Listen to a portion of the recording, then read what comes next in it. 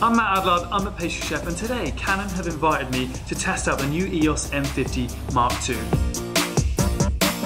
I'm going to do loads of different bakes, we're going to put it through its paces, and I'm driving to the location now. Now I'm actually vlogging on the M50 Mark II right now, and usually my setup is a phone or a heavy clunky camera, and I can see already the detail and the quality is exactly what I'm going to need, and it's nimble, it's so easy to use.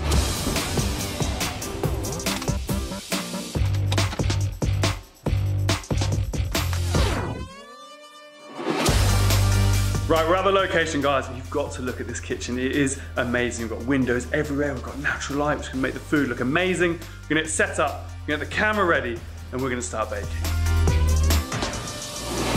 Today we're making not one, not two, but 3 recipes, and we're gonna do all sorts of colors and techniques. We're gonna use vacuum forming, piping, and there's even gonna be some dry ice. But the first recipe, we're gonna be live streaming. So I'm shooting on my M50 Mark II. I'm going to set it up in a presenter style on a tripod. I'm going to connect to the camera with an HDMI cable so to get a clean feed for my live stream. And to simplify even more, I can actually live stream directly to YouTube from the camera itself.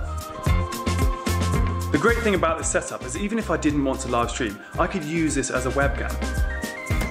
So when I am creating something for my audience, I want it to be bold, I want it to be unique, I want it to have different textures and colours and flavours, and when I put all that effort, weeks, months into a design, I need to make sure that when I do show it off and I record a video or I take a picture, that it looks as good as it possibly can. And now I'm going to finish off these desserts, which are filled up with a fresh mint chocolate mousse. So I've infused the cream with fresh mint, and then we top it with this edible chocolate soil, which is one of my favourite recipes. There's cast sugar in there, ground almonds, flour, butter. So I'm going to add a little garnish on top so that you think it's actually a mint tart. You'll see in a second, it's very creative. We've just finished the first live stream. Have a look at those little bakes we made, those cute, edible mint plant pots. The M50 Mark II was so easy to use. It was simple to set up the live stream, and now we're going to move on to the second bake, which is a vanilla cheesecake that has a twist. You'll see. Now, if you follow me, you know I love a top-down shot, and this is going to be so much easier with a flip screen. So let's get set up.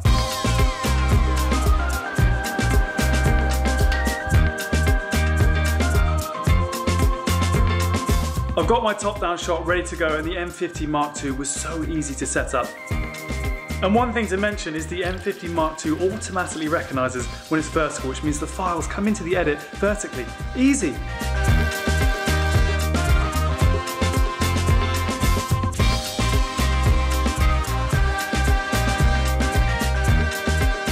Right, I'm done for the day, and the final bake came out looking real good. Now, it got a little darker in here than I'd usually shoot in, but the M50 Mark II handled the low light so well, and tomorrow we're going to take some beautiful photographs.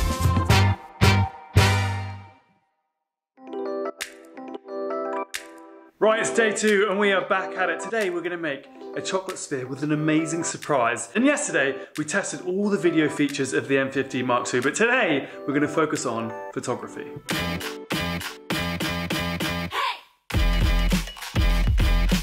Now, I'm not the most confident when it comes to changing settings and things like aperture, so the fact that I can go into the M50 Mark II and just select the food scene mode means it's all done for me. I don't need to worry about any of that.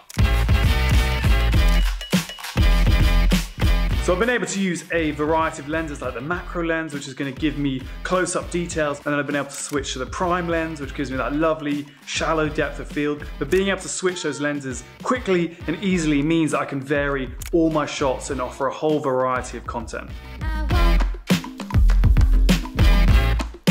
I've just finished the final bake and the dry ice. Looks amazing. The high-speed continuous shooting on the M50 Mark II was able to capture the exact moment I needed. It was perfect. Obviously, over the last couple of days, I've been taking different photos and videos, and if I want to transfer them to any device, I can send them from the camera to the image.canon cloud service. But if I want to transfer them to my phone, I can use the Camera Connect app. Now, this is really important for me because often I'm shooting out and about, or I might be collaborating with someone else. I need to be able to transfer those files over to my devices really quickly and upload them onto my social channels, and this makes it so much easier.